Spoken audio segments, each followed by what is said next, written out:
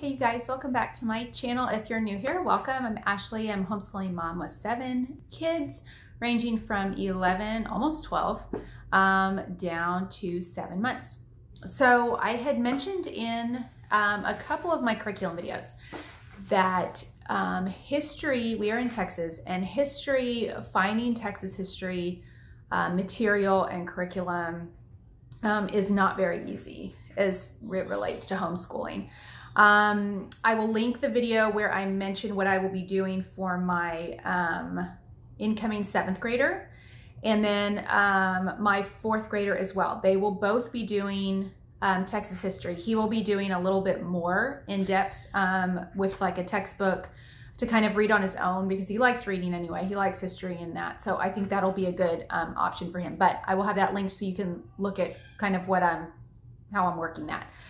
So I will have 2 kids that will both be studying Texas history for this coming year, which makes it easy. But I need to make sure that kind of everything is covered and that, you know, my 7th grader isn't, you know, operating necessarily on a 4th grade level and vice versa. So I've kind of had to piece things a little bit together.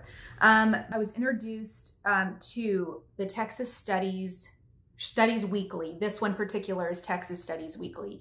I think they have a couple different states on there. Haven't looked too much into it. They have like social studies, like actual social studies, you know, topics, citizenship, that kinds of stuff, as well as a science section. I have not looked into that very thoroughly, so I'm not sure what all that entails. But I got this in the mail the other day. and I was really excited to open it. It looks great from what I can tell so far. So I'm just gonna kind of show you what it comes with. This is the Texas Studies Weekly. So this is Texas history material. It is labeled for 4th grade, but my 7th grader will be they'll both be doing a joint lesson, and then he will kind of do some additional reading on the side, because I mean, Texas history is Texas history. Like you can go simple, but if they're kind of close together in age, I feel like you can really kind of pair them together to learn this. So what it comes with first that I saw, these, and I did not expect these to be this large, but you can see, these are the weeks. So each, trying to see here. Okay, yeah, so they have it just grouped. Like it looks like by 5s or 10s, depending, is your actual newspaper article. It is probably what we will do for this is read alouds with the newspaper part. It has the story. So for example, the first, it'll tell you which week here. So this, it'll say the week here, and then it'll have the topic listed here. So where in the world are we? Basically kind of the geography of Texas. And then let me separate this because it's a very small little newspaper for each week, but they're pretty large.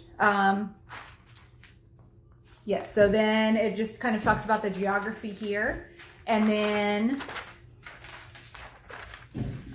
talking about settling Texas, different regions that Texas has. So just kind of basically an introduction.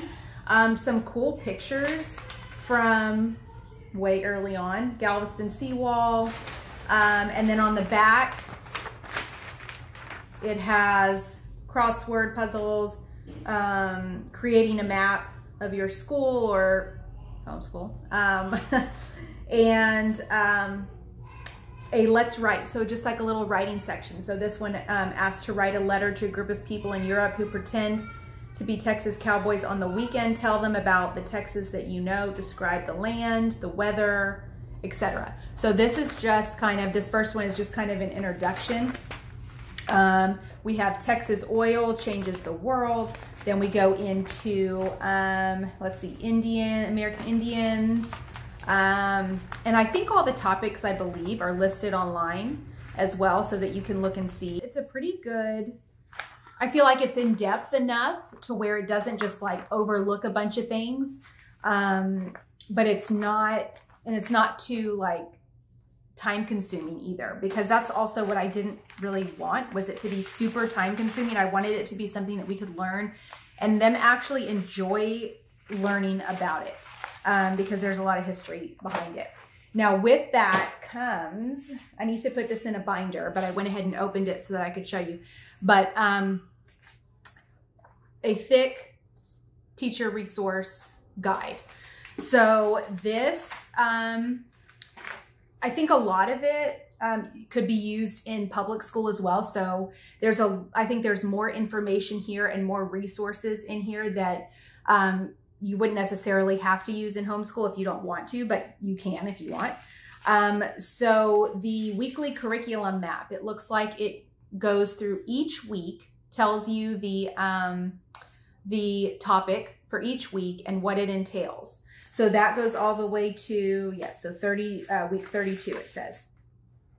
And then I guess it talks about some teacher resources as far, just I think more in depth to where you wouldn't necessarily use this in homeschool. But because they talk about the STAR test. In Texas, they do the STAR test, which is just kind of like, it used to be called, what is it, when I was in school, TAX or TOS or something. So they do something called the STAR test, where just basically a standardized test. And so this kind of goes through that, which obviously, well, in Texas, as homeschoolers, you don't have to take this test. So this, it goes into that, which is a little bit unnecessary for our lifestyle, but that's okay. So they also have a literature links page, which says for each week what books would go good for that. And I haven't looked at any of these. I don't know if these are like read alouds or if they're more, I'm not sure. If they are more like, you know, just additional readers that you could have them do, you know, on their own as you go through each week. It also, so for example, week 1 has so it has 2 pages, front and back. It has theme words that it lists here. I don't know if you guys can see that very well, but theme words here, the suggested literature, has teacher questions and answers to where if you wanted to, you know, have them think further into the subject and the topic, then you could do that. On the back, let's see, it has more teacher questions. It has things that they should know after reading this information, after reading the lesson, which I guess could be kind of like little, I don't know, quizzes or, you know, mini quizzes or whatnot after each lesson. So it comes with these math connection. So what they do is they kind of connect the dots to math as it relates to Texas history. So for example, this one says, let's see, El Paso is in the Big Bend region. Beaumont is in the Coastal Plains region. They are 810 miles apart. Which of the following answer choices is the correct way to write this number in words? So it connects facts that you might have just read about and puts it in like math questions, if that makes sense. The back of this particular lesson is a My Regions flip book here. And then they have okay, so here's a week 1 assessment. So they have the questions here and the questions here on the back. So really, I am very pleased with this. I do not think, like I said, that I will do everything that it is asking, because I think that's kind of overkill. Or not that homeschool does less than public school, but as it relates to like STAR testing and things like that, there's a lot of that in here, and we don't do that. My oldest did do that in 3rd grade because that was his last year in public school. So he did do a STAR test. It stresses so many kids out though. That's a whole nother thing. But anyway, I think if you look up the suggested literature, and you can do read alouds with that, and they can also, you know, in downtime if they want to, and they enjoy the particular topic for that week. I really enjoy like 1800s history and whatnot, not specifically to Texas, but just overall. And so I really like reading about that, and there are videos and things that you can, you know, Google and look up on YouTube, and that I think would be really interesting. And so the suggested literature, I'm going to look at those as maybe if I plan a month at a time, I will look at those and see if that's something that I think we could do as a read aloud, or something that I think they would do well with, you know, on their own, that they could read on their own. So this is 32 weeks worth. I do not plan, I usually alternate history and science. So I do not do history or social studies every day. That is just a lot. So we alternate, and I know a lot of people do this, alternate history and science. So 2 days a week at most. If you want to do 3, if you want to do 5, that's fine. But that is how we do it. So I am really looking forward to this. I think it'll be really good. I think it'll be enough to give them enough information for Texas history for this year. And I will see as we go on to the years, and as they are not, you know, as my older 2 will not obviously be doing the same studies in history every year, because my older kiddo, I will be seeing exactly what they would be doing in public school as far as history goes and things like that. So now that we're kind of getting a little bit higher grades, I need to kind of narrow his down and not just kind of do anything that he wants to do. I want to be able to know that he knows what he's supposed to know, or what he should know.